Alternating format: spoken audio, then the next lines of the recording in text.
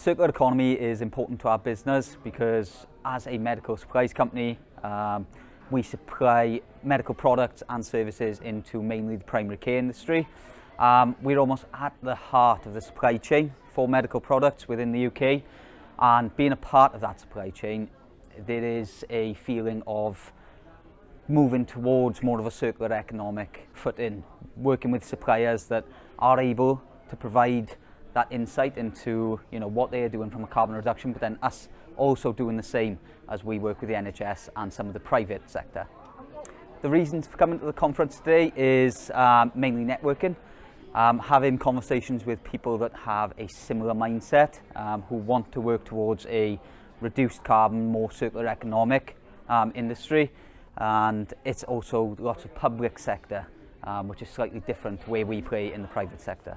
Biggest takeaway from this morning is I think we need to have the vision, which I think we can establish. However, something that we took was getting to the base camp. So almost having that point A and point B, but plotting out that route and understanding what the steps are, rather than we need to be net zero by 2030. It is what are the steps to get us there. One gentleman actually mentioned carbon neutrality, and how do we potentially get to that as an initial base camp and then move from there.